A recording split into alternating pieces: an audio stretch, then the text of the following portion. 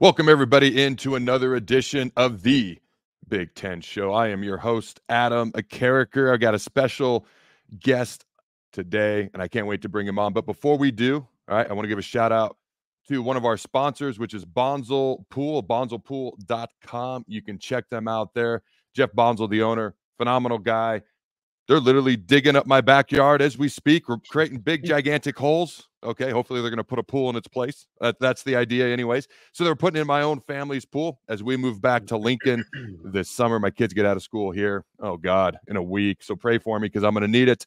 But we're going to have a pool and they can spend all day out there once we get back to Lincoln. But it's bonzelpools.com. But I want to bring on my guest at this point in time. He does a great job talking all Nebraska sports. He's a great media personality within the state of Nebraska. I looked at his Twitter bio. He's also an MC for the Omaha Storm Chasers, as well as calling a whole plethora of other games, baseball in particular. I know co-host of the Happy Hour as well, Mr. Nick Sehnert. How you doing, my friend? Adam, character, appreciate you having me on. Yeah, no, I apologize if my voice gives out at any point here. Today is going to be game 15 and 16 in the last 4 days of baseball. So we're trying to rest the voice as much as possible, but I'm glad to be here. All right, so serious question, because I've had issues with I think I've had walking pneumonia for like 3 weeks at this point. Okay, Yeah. So my solution is to sit here with a million bottles of water, and I basically just guzzle them anytime I think I'm gonna cough. Creates an issue because I pretty much live in the bathroom at that point, and then I'm trying to talk and sound somewhat intelligent. What advice do you have for right now? My voice is actually pretty good, but in the future when I'm struggling with my voice and trying to do my job? I always, if I were to reach around in my backpack right now and grab or look in there, there would be about 3 packs of Hall's Breezers. So there's always something that I can pop in my mouth if I need to. Gum, I think I'm chewing gum right now. So but then also at night, like a lot of it I've learned is prep, especially state basketball when there's like 42 games over the course of 2 weeks that we do. I realized that okay, I need to start slamming down the glasses of tea every single night before rest, obviously, and then just try not to talk to my people. And I'm not sure my girlfriend's a big fan of the not talking to her, a big piece of that, but we'll call it good. Now you have an excuse to do what most guys do anyways, which is not talk to their girlfriend or wife. I guess sounds like you're kind of getting in trouble, but it's got to be diminished at least to a certain point. All right, let's talk some Nebraska. Yeah, football. No, it's all good. It's all good. I take her to a dinner. We're all good after it. Everything, we're all good. I like it. I assume you pick up the check and everything, kind of make it good to go that way. Yeah. All right, let's talk a little bit of Nebraska football. Let's start with the quarterback room. And I'm going to shock people by not starting with Dylan Raiola. I actually want to start with Heinrich Harburg. Okay. To most people, he looks very improved. I talked no less than 80 billion times, and I'm rounding down when I say that, about his throwing mechanics last year. They are improved. They've clearly been worked on. New quarterback coach Glenn Thomas, I believe, is helping him as much as anybody at this point in time. But talk to me about what you saw at the spring game and kind of what your expectations are for Heinrich Harburg this year. Well, I think overall, I think we're learning also how much how much more benefit it is for Nebraska's offense when they have a quarterbacks coach, right? That is in that room. That's not a slight at Marcus Satterfield. Also, I think last year there was just a situation where he was pulled away quite a few times from quarterbacks or from a certain position group because he had to worry about the entire offense, and that's him doing his job as the offensive coordinator. So I think Nebraska allowing Matt Rule bringing in a quarterbacks coach and Glenn Thomas, like you mentioned, has been a very big benefit for every quarterback in that room, and especially a guy like Heinrich Harburg, where there was a lot of room to improve mechanics-wise, fundamentals-wise. I thought his feet, looked a lot better in the spring game as well. Like I just thought he looked more comfortable as a quarterback, looked more comfortable throwing the football. We know what he can do with his legs, right? And so whether or not we talk Dylan Raiola, Heinrich Harburg, or anybody else in that room, there's that added curiosity of, okay, what does now Heinrich Harburg give you in the passing game that is intriguing? Because now also going down a hypothetical road is if something happens to the starter, or if Dylan Raiola is a starter, if anybody else is in that room as the starter, there's not going to be this dramatic drop off between QB1 and QB2 that Nebraska's had year after year. It feels like there's a little bit more of a lesser of a gap between those couple of guys in that room, and that should be intriguing and exciting for Husker fans. So it's interesting. I saw Matt Rule's comments, I don't know, a couple of weeks ago at this point, where he thought maybe people were a little too harsh on Marcus Satterfield last fall, or I forget the exact words. I agreed and disagreed. And I'll be honest with you, I don't. Nobody disagrees with Matt Rule nowadays. Everyone's drinking the Kool-Aid, me included. I'm not drinking the whole glass, but I'm about halfway down. But Yeah. I'll be one of the few guys that'll disagree with him. Now, I'm going to agree with him in the aspect of the injuries on the offense were not talked about enough. They were talked about last year, but not enough. We had true freshmen starting a wide receiver. We legit had like 8 or 9 different guys starting on the O-line. Like, all of that is true. All of that is fair. Okay, where I disagree with Coach Rule just a little bit is he was the guy coaching the quarterbacks, and the quarterbacks played worse than anybody on the entire offense last year. And if it was too much for him to coach quarterbacks and be the offensive coordinator, and I know Rule wanted him to be the tight ends coach, which he is now, but that's not the way you set it up. If that's the job you're hired to do, you got to do it. And if that's the way you set it up and you didn't think it was best, that's on Rule too. I know nobody's allowed to criticize or say anything not 1,000% positive about Rule right now. Okay, but I'll be the guy that does it. What are your thoughts on my comments? Well, and that's the thing, right? It's so unfortunate because we heard in spring and in the fall leading up to the first game that Jeff Sims was going to be the answer, right? This is the guy. I think people forget that Jeff Sims was the guy that this staff handpicked out of the transfer portal. We talk so often about how there's just a large group of quarterbacks without homes. There's a lot of options out there. It's almost there's no excuse not to hit on a quarterback. And I think it does hurt or taint the image initially of this staff when they handpicked Jeff Sims. Now, Jeff Sims dealt with injuries. We know that. Like, certainly he played poorly at times, but there was also scenarios and situations where he was banged up. The guys behind Jeff Sims, you can't expect a staff to come in and revamp all 4 or 5 guys that are on scholarship in a single room also and say, okay, you need to be ready in the next 3 months to play football. That's not necessarily what we were getting at. So you have to be realistic, but you also have to be critical. It's okay to be critical as well. I would agree with you, Adam, because here's the thing is that's the job you're hired to do, and this is a results-driven business like we talk so often about. And you have to provide results. And at Nebraska, we've learned over the last 10, 15 years, just mediocre results get the job done because they haven't been mediocre over the last 10 to 15 years. And so ultimately, at the end of the day, I think this year is a big teller, right? Because now it's the jump from year 1 to year 2. I think when you look around at the roster, you say, okay, they have the coaching staff situated where they want to be. With obviously Glenn Thomas at quarterbacks coach and then Marcus Satterfield moving back to tight ends. I also think Josh Martin did a pretty good job in his role as tight ends coach last year. I thought from a holistic view, the offense struggled. It's not like it was all on the quarterback. A big part of it was, though. I mean, here's the deal. Your running game last year was led by a quarterback with 475 rushing yards. Where's all your running backs? Like, you can look at every single position group, and certainly, like you mentioned, the wide receivers, certainly that's something to mention. With a younger coach in Garrett McGuire over there. But there was a lot of issues. The best group on that offensive side of the ball last year, in my eyes, was the offensive line and Donovan Raiola. If we want to talk about coaches that might not get enough credit, Donovan Raiola is on that list for me. So it's interesting. We'll put a button on the quarterbacks, and then I actually want to go to wide receivers next. It's actually next on my list. So I think it's fair to say you're not going to revamp an entire quarterback's room, and not even a full year, just an off season, okay, which is what they had a year ago. And maybe when you're trying to hire an entire staff, you can't get it exactly the way that you want. So maybe you don't have the exact location of each coach position-wise that you're looking for when you're trying to hire 10 guys, okay, as opposed to, hey, let's just bring in Glenn Thomas and make one move this offseason, so to speak. So I think that's fair. I think where I struggle was every quarterback came in and played bad. We couldn't find one, just one. Now, let's be honest. If Dylan Raiola comes out and plays well this year and next year, and Latif or Kalen or whoever comes in and plays well, about 5-6 years from now, people are going to be like, what happened that first year? Satterfield coached the quarterback. Sims was, nobody's going to remember. All that matters is what happens going forward. All right, man.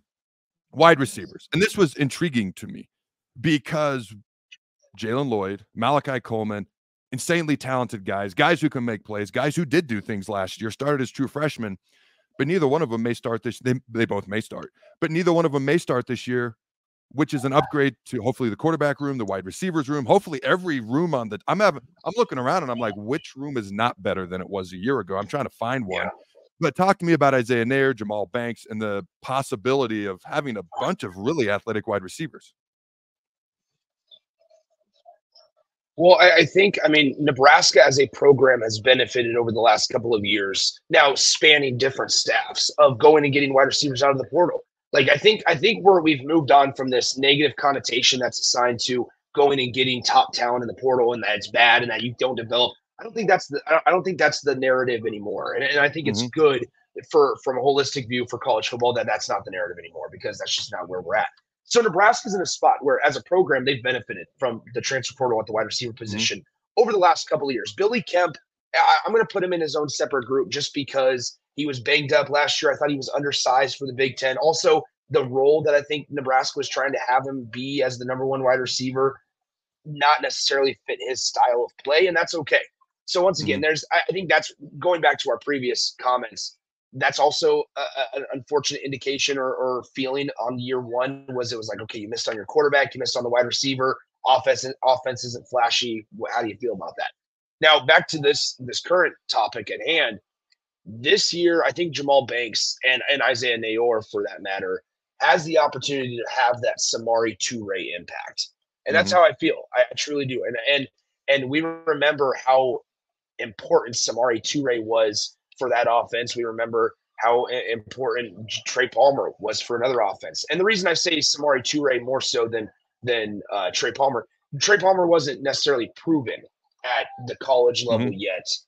Yep. We knew he had shown flashes in the special teams game, but at the wide receiver position, not necessarily proven there. Samari Toure was at Montana. So I think Jamal Banks is certainly going to be your wide receiver one going into the season. However, I also don't think Nayor's far behind. I think there's other guys in that room, like you mentioned, Malachi Coleman coming off the injury. You have other guys in Jeremiah Charles, who is going back and forth from wide receiver and DB. You also have uh, the guy out of Florida who had a good spring game that I'm blanking on the name, Ja'Cory Barty Jr., who had Mhm. a nice spring Yep. game that I think could make an impact as a freshman. To your point, Adam, I think you hit it on the head, where you look around at every single room, especially the wide receivers, and go, how did this room not get better? And the biggest bugaboo for Nebraska football over the last decade or so has been the force of you have to come in and be able to play day one, because we don't have depth. Nebraska doesn't have depth Mhm. at a lot of position groups. I think Nebraska and Matt Rhule is starting to get away from that. And now, not that there's not pressure to perform, but there's competition in the room, Yes. and that benefits everybody from freshman, sophomore to all the way to 6 year seniors now with COVID seasons. You're right. The competition forces you, it gives you depth, but it forces you to earn your job day in and day out. So high tide raises all ships. You have to fight for your job. You're trying to be the starter. Okay, am I going to be the starter second string? Am I going to fall way off? Everybody has to compete. So you make a And great point about and the, oh, go ahead. sorry, Adam, I didn't mean to cut you off. I think to build off of your comment there, like that all starts at transparency with transparency at the top with Matt Rule Hmm. and with position group coaches, right? Because if they aren't truthful to a wide receiver about where they stand on the depth chart, then that's just going to cause issues, right? Because then Hmm. let's say you're the starting wide receiver and I'm number two in that room. I know going into practice, I am one spot away. I am one spot away. I need Yep. to be better than Adam Carricker and everybody else in that room today. Hmm. Now, if that's not truly the case and the coaches are just telling me that, I'm going to go out and try to outperform guys. And I feel like, okay, coaches are telling me I'm doing well, but I'm still not seeing any playing time on Saturdays. That's where roads Yep. and lines can get crossed. And that's when you start to lose guys to the transfer portal and attrition for various reasons. To that point, Nebraska lost just 9, I believe, scholarship guys to the portal this year. Still got some roster things to work out, but they'll be just fine. You make a great point about being upfront and honest. Like my true freshman year, I knew that there was Chris Kelsey in front of me, and then Mhm. Justin Smith, and 2 other seniors, and then Bernard Thomas, and then Trevor Johnson, and I was battling with Jay Moore for time. Like I was going to redshirt. I knew that as a redshirt freshman. I knew it was Bernard and Trevor, and then me and Jay were trying to back up. They brought in Wally Muhammad, and so we were all competing. So it was very transparent where you were trying to get, where you were at the bottom, middle, top. The only time I ever felt lied to was going into my first game against Oklahoma State as a redshirt freshman at home. And I was told by a particular coach that I was going to see 15 to 20. He said the perfect number would be 18 snaps in the game. Tomorrow I saw 0. I was not happy about that. I was pissed about Yeah. that. I actually was telling my son the other day, Jacob, about this. It just randomly came up because he was frustrated. I think something with his club baseball team. And I was like, you know, it would have been better had he just said nothing or just said you're not going to play at all, which no coach is ever going to say because then you just come unprepared. But the fact that I had this expectation, then it was 0. Like, that's the maddest I was ever at and during my career at Nebraska because I felt lied to. I felt misled. And it's actually the only time I ever contemplated transferring because I love Nebraska, and obviously I didn't. But I did not like playing for a guy who was lying to me, is how I felt anyways. But the transfer portal, I thought you made a great point earlier because I think initially there's always resistance to something new, especially something that's drastically different. And I love Matt Rule's, at least what his approach appears to be, which is he wants to build through high school guys and he wants to build through development. That's what he wants to do. But you're always going to have missing pieces here and there. It's kind of like an NFL team building through the draft. And then, hey, we're missing a wide receiver. Let's use that when we sign our free agent guy, or we're missing a defensive end, a pass rusher. You can kind of find those missing pieces through free agency. Free agency in the NFL, free agency in college football is a transfer portal. What are your thoughts on how Matt Rule's using the transfer portal and how some schools, Colorado, are using it as well? Well, I mean, here's the thing. I think when you look at Nebraska, is more specifically, it's some of the skill positions, right? And quarterback is obviously one that gets talked about. Nebraska just gets the commitment of TJ Lateef. And I think that could be puzzling for some Husker fans because you go, well, you just got a 5-star quarterback in Dylan Raiola. Do you not expect him to be here, right? Then all these rumors and speculation starts flying about, okay, why is Dylan not going to be your quarterback next year, or who's transferring out of that room next season? Mm-hmm. That doesn't have to be the case. I think Matt Rule and his staff are operating with this like supreme amount of confidence that, number one, it's all going to work out no matter what. Number two is that they're building this. I hate to use the word culture because it's so overused in today when we're talking about college athletics, but they're building this culture to where it's okay. If you don't want to be here, we don't necessarily want you. We don't need you to be here, right? As a fan is screaming behind me, so I hope that wasn't too loud. But otherwise, it's like they're creating this culture of like, if you don't want to be part of this, then we are bigger than one person, right? So many people say that it's like no person in this program or department will be bigger than the entire department. So ultimately, I think that was a perfect example, right? You bring in one of the highest rated recruits in Nebraska football history. You bring in after one of the biggest college football stories in recruiting in the last probably 10 years in Dylan Raiola last season. And what do? One of your first commits in the top 20 or in the 2025 classes for a quarterback. I think that just goes to show that they're building competition. They're building depth. They're trying to bring in guys that are going to push, whether you're a 3-star coming out of high school, whether you're a transfer out of an NAIA program, or you're a 5-star recruit, you're going to get pushed every single day. And I feel like that's something that Husker fans can kind of hang their hat on when looking at Matt Rule and how this staff operates. They're operating with the confidence that it's like, hey, we're gonna recruit the heck out of high school guys. Feel like we have good ties to high schools and to programs in other states. But then also we're going to kind of mix and match. We're going to go and piece some things together at some positions that might take us from 8 wins to 9 wins, or 9 wins to 10 wins eventually. And I feel like that's what they did, right? They went out and got Jamal Banks and Isaiah Nayor. They went out and got Stephon Thompson on the defensive side. They went out and got Bly Hill, who's already in a loaded defensive back room. So you look around, and I think it's added competition, number one, but it's also guys that can come in, and whether they're under-recruited, over-recruited, can come in and make some plays day one. So it's interesting with the current quarterback situation. All right, we have 3 scholarship quarterbacks, 2 of true freshmen. No breaking news there. But I had a coach look at me while I was up in the football building chatting with some of the coaches the day before the spring game. He goes, one of these guys leaves. We're hurting. Like, you're down to 2 scholarship quarterbacks, and depending on who it is, you might have 2 true freshmen or whatever the case may be. And I'm not saying anybody's leaving or anything like that. It's just the reality of the situation. The transfer portal is very real. And so, like you said, bringing in more talent, never a bad thing. Competition it creates, which is a good thing. But if you don't know when somebody's going to leave, okay, somebody might take off and leave. And so you need to have more guys ready and waiting in the wings. I'm impressed, but I don't want to say the sell job because that makes it sound like they fooled somebody, but they were able to commit to a quarterback and get a quarterback to commit to them with such a young, loaded talent quarterback room. So that talks about the culture even that they're building within recruiting. and getting recruits to buy into what Matt Rule is doing and everything you just talked about? Let's be honest, that goes back to that transparency piece, right? Yep. Because that's you can't promise TJ Lateef that he's gonna start day one like you would have to some quarterbacks nowadays. And I don't think that they promised to Dylan Raiola that he was going to come in and start. I think they're promising the opportunity to compete. Mm-hmm.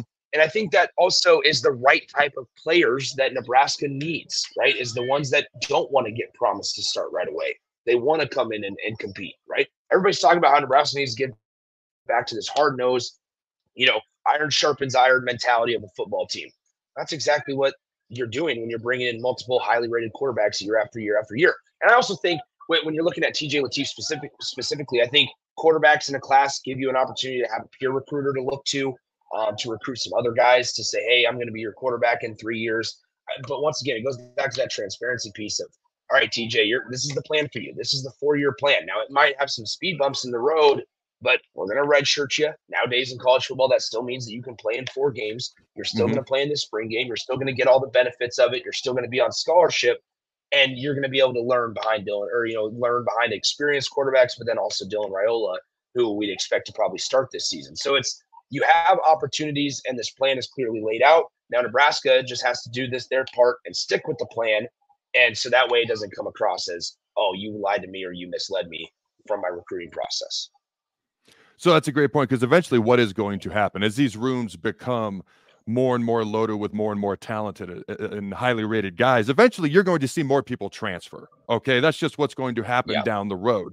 Right now there's competition, but there's a little bit more separation until more depth and more talent comes in.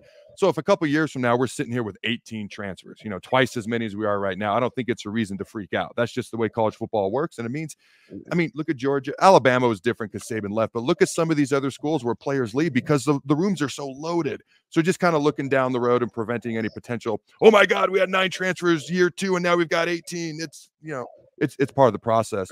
It's interesting when you talk about, just let me wrap it up real quick. The only thing I was going to say, it's interesting when you talk about guys wanting to be there. Okay. So I'm coaching my 28th. Yes. I was just going to say, I'm coaching my 28th youth sports team right now. Yeah. And I'll text to people, when I'm building a team to start with. Once the team is kind of, got some players, I won't say this, but I'll say, if you're interested in joining, like I'm coaching an 8U baseball team right now. If you're interested in joining our team, they're 8-year-olds. Okay, I'm not one of these crazy coaches. We got to do this 12 months out of the year. I do it more in my job because I've seen that, and that's asinine. But I will say we're interested in people who are interested in, committing to the team. And if you're not interested in that, no problem. Go play for someone else. But I'll put that in an initial text, even to 8-year-old parents, because that sets the tone and culture from the very beginning. All right, sorry, go ahead. No, that's fine. Last thing before we get out of here, it's just that I think that one big important piece of that is when you were talking about right there about the culture of it is like when we get freaked out with the transfer portal numbers, and if, let's say, hypothetically Nebraska does lose 20 guys next year, I think you can also chalk some of those guys up to saying, okay, if they, number one, didn't want to be here or didn't fit the program, or like, that is Nebraska showing that they will not be bigger than Nebraska. And that is, once again, what everybody is clamoring for Nebraska to get back to. And so try not to panic, hesitate on the whole, oh no, the sky is falling chicken little type of response, because everything's going to be okay. And Nebraska, frankly, has utilized the transfer portal. Nebraska is one of these teams that in past years has been able to go out and get transfer portals in large quantities. Everything's going to be fine. But for right now, give credit to Matt Rule and staff, because they only lost 9 guys in the portal.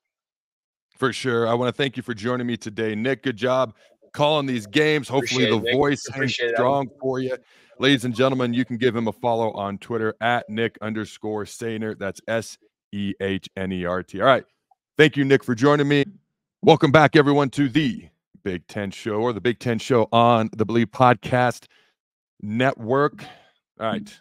If you missed it, I just had a great conversation with sports media personality in the great state of Nebraska, Nick Sehnert. We debated all the other quarterbacks not named Dylan Raiola. We debated why Heinrich Haarberg looks better, why bringing in a 4-star quarterback when you just brought in a 4- and a 5-star quarterback this past year is a good thing. the competition, the depth, okay, the culture. I know the C word, not that C word, the other C word that's become a bad word somehow. But if you're creating a positive culture, it becomes not only a good word, a great word. Debated all those things. If you missed that, go back and check it out. All right. So 2 weeks ago, I talked about how I was going to talk about the G5 teams and should they form their own league and should they form their own playoff. And then I saw this thing online because I've talked about a potential college football super league, okay, in the past couple of days, a better college football super league proposal. So I'm going to talk about that. And at the end, excuse me, if I have time to talk about the G5 teams and their own playoff, because they're incorporated in this new potential college football playoff proposal, how they would be handled, I will talk about that today. If I don't get to them, I will talk about them next week. We got a whole summer of to talk about a whole lot of stuff, ladies and gentlemen. But in the meantime, all right, you can check out all my personal content at Character Chronicles on YouTube. You got nothing better to do with your time. Go to the tube of you, type in youtube.com, and you type in Character Chronicles, and you will see my lovely face, probably not wearing many V-necks on that show, right? But if you can check it out if you'd like, or you can go to characterchronicles.com, the website that is ever expanding. We are adding 15 new content contributors to characterchronicles.com, which means we will have 20 plus total content contributors to characterchronicles.com come August 1st. You can go there now. Great content now. Come August 1st. It's ever growing, ever expanding. Appreciate the love and support you fine folks, the people, have shown us over the years. All right, let's chat a better college football super league proposal. So I'm going to read a lot of this. All right, and a story written by Drew Crabtree. Okay, and I'm going to offer my thoughts as we go along, and I'll offer my thoughts at the end. Now, college football has been ever changing. In a less than 30 short years, we've gone from the Bowl Coalition to bowl games, period, to the BCS, to the 4-team college football playoff. And we actually haven't had the 12-team college football playoff yet, have we? We're going there for like, I don't know, a year or two. And then we're going to a 14-team college football playoff. So naturally, why would this process not continue to change? All right. So enter a new proposal to the college football super league, which, ladies and gentlemen, this is coming. Whether it's 2 years from now, 8 years from now, 12 years from now, this is coming because this is the most profitable way to conduct college football. And college football is all about money, okay? And it's always been a business. They've always just been better at hiding the fact that they're a pure business than the NFL. The NFL, for business purposes and for brand purposes, talks about player safety. They don't give a crap about player safety, trust me. Thursday night games and all these things that they do, trust me, they do not care. Adding more games. You know what? You want to add more games? If I was a current player, I'd say, cool, just give us another bye week. But they don't do that because you don't make money off teams that aren't playing. So don't fall into this facade of player safety that the NFL sells. My point is college football is a pure business. It's always been that way, and you're starting to see that as well. It's beyond being undeniable. All right. College football is one of the biggest economic forces in the United States. It's become more of a national brand rather than a regionally focused commodity, which it was for years, hence why the Pac-12 is no more. Okay, hence why LA teams are going to play teams from Piscataway, New Jersey, Happy Valley, all the way up in Penn State. And for the love of all that's holy, Cal and Stanford, teams next to the Pacific Ocean are playing in a conference next to the Atlantic Ocean. And they're going to play teams like Miami and Clemson and North Carolina, at least for a year or two, until the ACC is no longer around, because that's happening too. But I digress. Topic for another day, which we'll cover. All right, but it's one of the biggest economic forces in the United States. It's no longer regional. You make it more national, just like Vince McMahon did with WWE back in the day. There was Mid-South, Mid-Atlantic, the OVW, Ohio Valley Wrestling, all these regional wrestling companies. And Vince McMahon Sr., Vince McMahon's dad, okay, when Vince, he didn't give his company to his son, Vince McMahon Jr. When Vince McMahon Jr. bought it from his dad, Vince McMahon Sr. went around to all the regional companies across America, said, my son will not compete with you. And that is 100% what he believed, because that is what he was told by his son. And so he was saying something he believed to be true. Vince McMahon Jr. did not follow through on that promise, crapped all over everybody, destroyed everybody, put everybody else out of business, and created not the national brand, the international brand known as the WWE. And I know Vince McMahon's got all these allegations and everything else that ain't so pretty surrounding him right now. But that's not what I'm talking about today. I'm simply saying college football is doing something very, very similar. They're destroying all the regional competition that used to be around, and they're making themselves the most profitable company business that they can be in. They're making themselves into a national commodity. All right. I'm not saying it's bad. I'm not saying it's good. It just is what it is. The facts are what the facts are, and the facts don't care about feelings, obviously. Just ask the Pac-12 conference. Just ask the ACC in about a couple years, if it takes that long for them to not be around. Okay. Attempting to make it so that the cream always rises to the top is what college football is doing. And replicating, and I actually like this, a Premier League-esque model only makes sense. For decades, college football has thrived off of what if, or even. In other words, could 2019 LSU beat 2001 Miami? Okay, with a better college football super league than what has already been proposed earlier this year would make those discussions even better. Imagine a system where the Blue Bloods are in a division of their own, battle it out yearly, and have to keep up with each other or risk relegation. So how the Premier League works in soccer, and I love this, is, all right, if you are not in the top league, well, if you are in the top league, you can't go up because you're in the top league. But if you're in the bottom three of that top league, you're going to fall down to the second tier league. If you're in the top three of the second tier league, you're going to go up to the top league. And you can be relegated, you can be promoted, go up or down in each league every year. It doesn't matter who you are. It doesn't matter if you went undefeated, won the championship a year ago. If you're in the bottom three the next year, bam, you're going down. You're being relegated to the next lower tier division league. I love that. It makes every game matter so much more. Let's say Indiana this year, for example, is 3-9.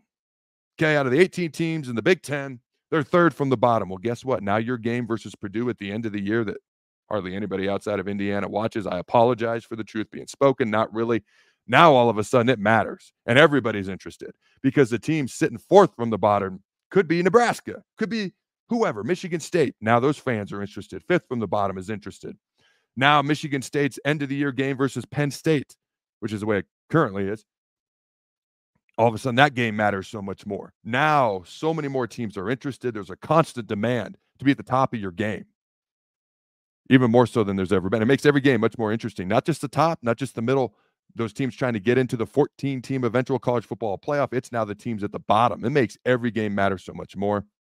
All right. Right now, college football likes to pride itself on any given Saturday type of idea where any of the 130-plus FBS programs could win a national championship. As any fan of a mid-tier Power 4 or any Group of 5 program would tell you, it's simply not true. The game of football that Georgia's playing on any given Saturday, with all due respect, okay, it's not quite the same as what Akron is putting on display as well. All right. The consolidation of power, as we know, has already begun in the College Football Super League, would just honestly cut to the chase. It would get to the end, which we all know is coming just sooner. All right. The Big Ten and SEC are locked in a nuclear arms race reminiscent of the Cold War. Meanwhile, the Big 12 is sitting there cannibalizing anybody who's left from the Pac-12, soon to be ACC.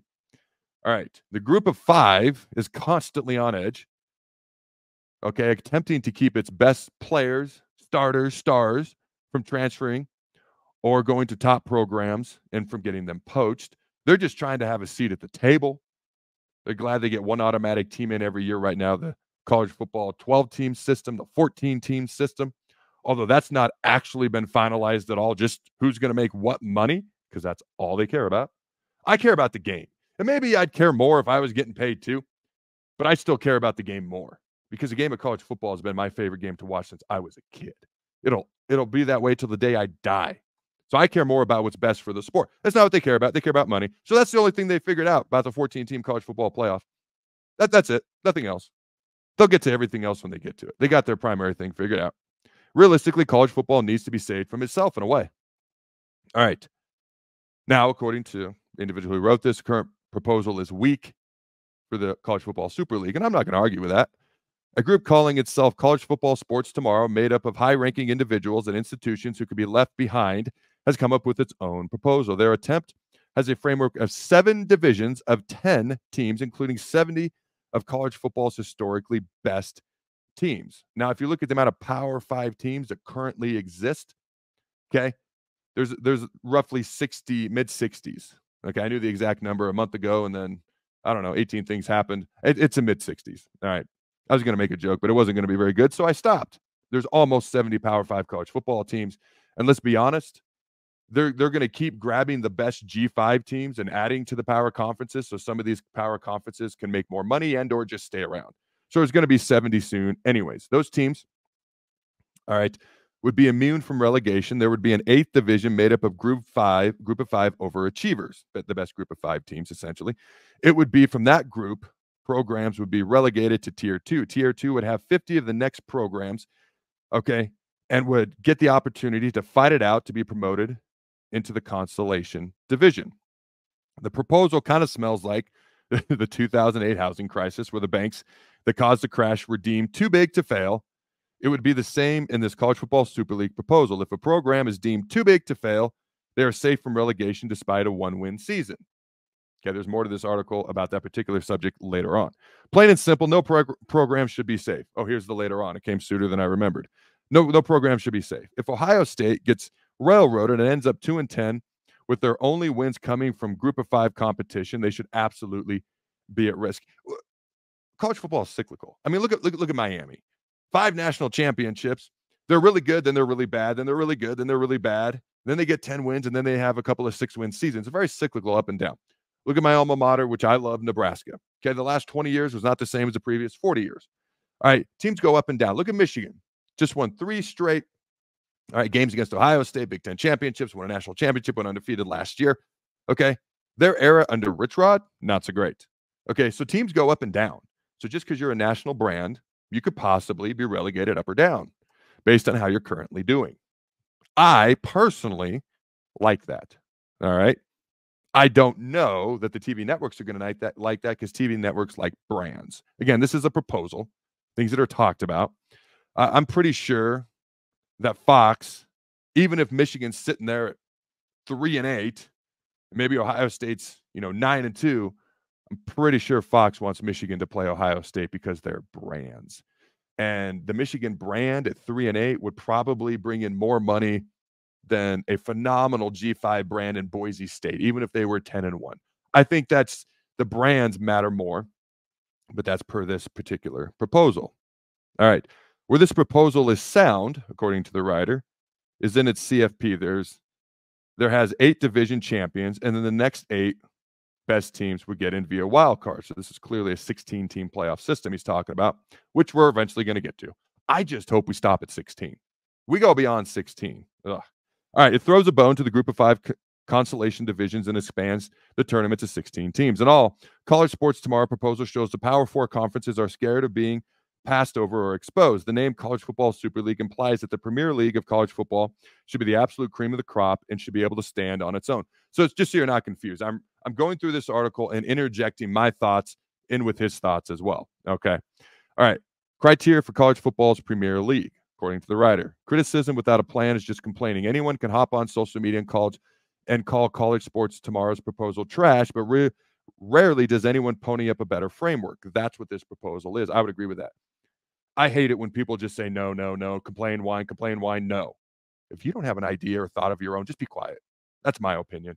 I don't care if your idea or thought is wrong or horrible. At least you've got one.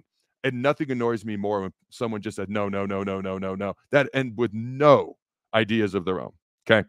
All right. To start, there are a number of logistical issues that need ironing out when it pertains to this proposal, according to the writer. 80 schools at the top of the College Football Super League is too many in his opinion. Are there 80 programs in a given year that can win the national title? He says no, and it would just water down the product. The purpose of this Super League is to find the dog among dogs. Never heard that. I like that. The cream of the crop and the bluest of the blue bloods. Tier 1, which could be considered the premier league of college football, would have 40 teams. Those 40 teams would be divided up into geographically into 4 10-team divisions with the nature of promotion and relegation. So this is what he is proposing versus what was proposed. The previous proposal, okay, just had 80 teams, no relegation, no promotion. He wants some divisions with promotion and relegation involved, no matter who or what your school or brand name is. All right. The Tier 1, which would be considered the Premier League of college football, would have 40 teams. Those 40 teams would be divided up geographically into 4 10-team divisions with the nature of promotion and relegation, much like soccer, which I actually like. These divisions could vary minimally from year to year and would likely need to be slightly realigned every now and then. The most important thing, no program is immune from relegation. If Alabama and Georgia end up in the danger zone, they're sent down to Tier 2, Tier 3, okay, just like anyone else, according to his proposal. I actually like that. I don't think it's very realistic because Alabama's brand is always going to trump a UCF or a Boise State. I don't think TV networks are going to go for this, but let's just throw the money out. Let's throw the TV networks out. Let's talk about what's best for the sport, and that's what he's getting at. The college football playoff, okay, in his opinion, would feature 12 teams, the 4 division champions, the top. So there's Tier 1, 4 divisions, 10 teams in each division. So the champion of each division, okay, is what he's talking about, would earn buys, and the next 8 best programs would earn wild card bids. In order to prevent certain programs from getting easier passes than others, there would be a uniform scheduling. Each team would have a 12-team schedule that features 9 games against other divisional programs. Makes sense. One of the non-conference games would be a division versus division challenge of sorts. I like that. You ever seen the ACC Big Ten Challenge in college basketball? Love that. Okay, it could pit the West Division's champion from the previous season against the South Division's champion and so on down the standings. By the way, that's a lot how the NFL scheduling works. If you're the NFC East champion from the previous season, you're going to play the NFC South champion the upcoming year. Okay, now he's going to talk about how that kind of creates a variance in the scheduling difficulty. But the NFL does that because you're going to get bigger name teams versus bigger name teams, which creates better TV ratings. But let's get back to what he's talking about. One of the non-conference games would be against a Tier 2 foe, and the final would be against a Tier 3 foe. All right, so everyone from each tier gets a chance to play someone else from each tier. That way, the lower-level programs can still get their payday games while getting a crack at the big boys. The bottom 8 programs would end up relegated, whereas the top 8 of the lower level would be promoted. So the bottom 8 programs, according to this, of Tier 1 would be relegated to Tier 2, and the top 8 programs from Tier 2 the previous season would go up to Tier 1. Okay, I hope that all makes sense. Hope we're all tracking so far. All right, let's see. I lost my trot. For the lower tiers, their college football playoff would be the same. The only kicker would be whoever wins that tier's college football playoff is automatically promoted, regardless of whether or not they were one of the top 8 regular season teams. Okay. Now, he's talking about a 12-team college football playoff for each tier, as I gather. I had not put that together before. So you'd actually have, I think he's talking about like 2-3 tiers, but you'd have a 12-team college football playoff for each tier. That's interesting. I don't think I like that. That's too much. That's diluting the product, in my opinion. But let's keep going. All right, selection process. Since the idea of this proposal is to get the top programs in all of history isolated into a single Super League, Tier 1, standards of selection must be set. Not every current Power 4 program is among the game's elite. Even if they are elite today, they do not have the historical backing. Man, that's such a hard thing to do. How do you compare programs that are really good right now but weren't in the past to programs who were good in the past but maybe not so strong right now? All right, Clemson, they've had a great, I know, not the past couple of years. They've still won, 8, 9, 10 games. Multiple national championship games, multiple national championships. But you go back the past 50 years, they're not as strong as some other programs. But there are some programs, Nebraska would be a perfect example of this, maybe not as strong the past 20 years as they were the previous 40 years. So how do you find that balance? Man, that would be tough. I think that'd be the toughest thing of all this. Okay. Let's see. Let's go on to the next one. All right. So with this in mind, the selection of the top tier will not be based on the current win percentage, but on an all-time win percentage over current FBS programs and teams being compared to each other. For the most part, the top 40 teams remain unchanged. Since James Madison, as an example, technically has a 6.667 win percentage with this new model, the stipulation of 600 FBS games must be met, which they have not played. The next part is tricky. If you sort all-time win percentage versus FBS teams and include the 4 teams who do not meet the minimum game threshold, there are 13 programs without national championships. Whereas outside of this newly established top 40, there are 15 programs with the title. If we are to create a new Premier League, we have to reward programs that have won over the course of time, which bodes good for Nebraska. And I think Clemson gets into this too, because overall they've been a good program. I'm just talking about being at the top. Okay, very, very top. In all reality, the first grouping is about rewarding those programs. It will all level out with promotion and relegation. So here are some of the teams they have in. It's the top 40. Okay, Arizona State, Colorado, Stanford, Oregon, USC, UCLA, Notre Dame, Nebraska, Oklahoma, Texas, Texas A&M, Tennessee.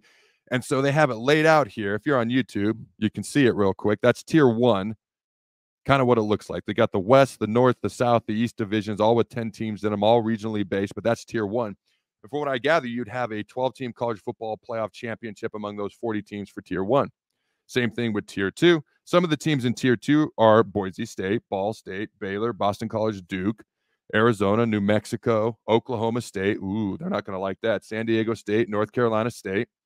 All right, so these are some of the teams, if you're on YouTube, you can see that are in tier 2 as he has it. Okay, and there's tier 3, which is like Colorado State, Hawaii, New Mexico State, Arkansas State, Indiana, ouch, Iowa State, Kansas. Ooh, do we not factor basketball at all? Okay. So basically, and he's got a 4th tier. So basically, from what I gather, to surmise this, 4 tiers of college football playoff. You go back over the past, what do you say, 30, 40, 50 years, all-time winning percentage during that time, which I like. I think it's about the best way to do it. Top 40 teams, tier 1, next 40, tier 2, tier 3, and tier 4. And so each tier has their own 12-team college football playoff. The 4 division champs, because each team's going to have 4 divisions of 10 teams. The 4 division champs automatically get the top 4 seeds with the bye. The next 8 spots in each tier's 12-team college football playoff goes to the teams with the highest winning percentage. Okay, the 8 wild card spots. So you have a champion of tier 1, tier 2, tier 3, tier 4. And if you're in the bottom 8 of tier 1, winning percentage wise, you're going to be relegated to tier 2. If you're in top 8 winning percentage wise of 2024, you're going to go to tier 1 for 2025. Now, the only exception to this is if you're like the 12th seed in the tier 2 college football playoff, you automatically are going to go to tier 1 if you win the whole thing. If you win the whole the championship for your tier, which I guess means number 8 then gets bumped out. All right. So that's kind of how it works. I like it, a lot of it. I don't know if I'm crazy about a national championship for 12 teams for each tier. I would narrow it down to 8. The 4 division champs, 4 wild card teams. So you have an 8-team playoff for tier 1, tier 2, tier 3, tier 4. Okay. I love the relegation or the promotion based off you're in the bottom 8 or you're in the top 8 of your tier going up and down. I love that. Okay. So I love the relegation promotion. I actually like the 4 tiers. I actually like having a championship among each tier. I love the fact that you can be promoted, you can be relegated. Okay. I love all that. The only thing I would do is I would have an 8-team college football playoff for each tier. And the only hitch in the giddy up I realistically see, because those top 40 teams in tier 1, I mean, we're talking Alabama, Georgia, Ohio State, Michigan, Nebraska would be in there going back to 50-year winning percentage over the last 40, 50 years. You're going to get the top brands versus each other. And then if a program falls off, okay, in tier 1, you're going to go down. And then the top programs in tier 2 are going to hop up. I love that. You're constantly seeing the best of the best versus the best of the best. You're constantly being pushed to try to be not in the bottom 8, hopefully in the top 8 to go up, or to hopefully go up versus not down. It makes more games matter more. I love everything. And I actually think it could work, even with money being the priority, even with networks holding all the cards now, TV networks in college football holding all the cards. The only hitch in the giddy up I see is even if Michigan goes 3-9 and Boise State goes 11-1, TV execs are not going to want Michigan to fall to tier 2 and Boise State in tier 1, because those matchups just aren't going to be as exciting for the general fan. I'll be honest with you, for me, I love the Cinderella story. I love most of it. I hope that makes sense. All right, ladies and gentlemen, we'll be back. And until next time, this has been the Big Ten Show. As always, check all my other stuff out at characterchronicles.com on YouTube. Character Chronicles on YouTube, characterchronicles.com, the website. And until next time, this has been the Big Ten Show, the Big Ten Show on the Believe Podcast Network and 93.7 The Ticket. I'm Adam Carricker. Have a phenomenal day.